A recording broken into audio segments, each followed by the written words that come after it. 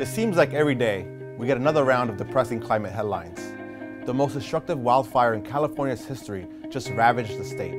Recent hurricanes have pummeled the Northern Mariana Islands and Florida.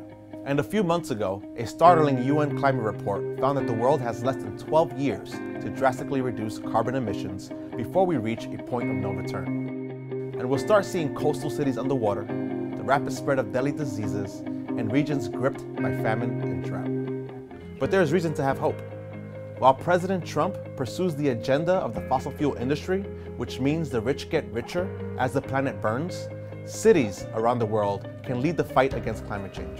Consider this: cities currently account for 70% of global emissions, which means cities have the power to implement change in their jurisdictions that can create dramatic change without the federal government.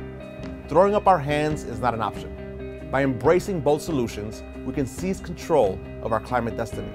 During my time in the New York City Council, I have proudly championed climate-friendly policies such as reducing waste by encouraging composting and getting rid of single-use plastics, installing green roofs on all buildings to lower our city's temperature, requiring emissions-free vehicles to be the norm, and protecting and expanding our green spaces.